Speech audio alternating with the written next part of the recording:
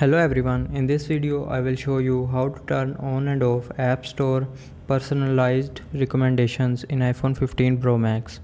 So before starting the video, don't forget to subscribe the channel and also press the bell icon. So first of all, open settings and then click on your Apple ID. Now click on media and purchases and then click on view account.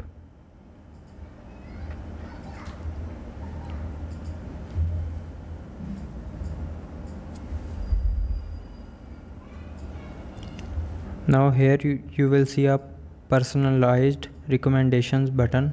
If you want to turn on personalized recommendations from App Store, then turn this on, and if you want to turn off personalized recommendations from App Store, then turn this button off